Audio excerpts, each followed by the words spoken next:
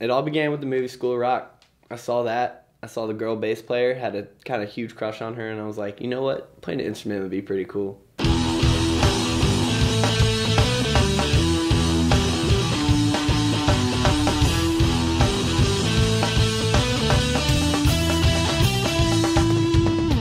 Pretty much just played that thing religiously day in and day out for like all my middle school and high school career. And then I made some like hip hop instrumentals and stuff, and that's when me and Alex Bond first started getting together. But then we realized it was missing something, and that's when we started getting some actual band members. It was just beautiful the way it worked out. I can smoke another one. Everyone loves to party at college, so that's how we kind of got the word out about these Broke Down Palace shows.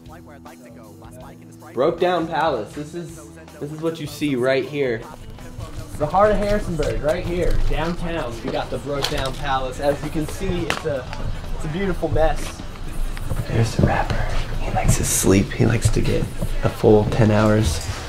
But there he is. Underground. In his habitat. But we're gonna let him rest because you don't want a mad rapper on your hands.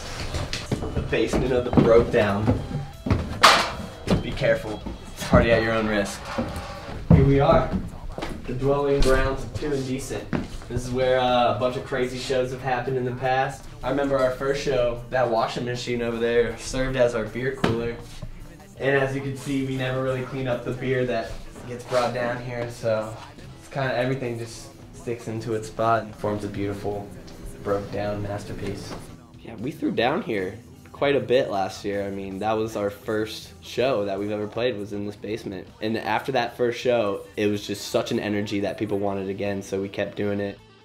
What makes Too Indecent different is that it's literally a lifestyle and a brand. I mean, when we get together, it's not just we're trying to play music and then that's it and that's all we want to do. We want to affect other people's lives. We want people to know where we're coming from. We want to change people's minds and thoughts about the genres that they like, and we just want everyone to get together and have a good time. This is the sound of the underground. This is the sound of the underground. This is the sound of the underground. This is the sound of the underground. This is the sound of the underground. Ask me just a ridiculous question. I don't even care. Like, all right, have you ever shit your pants?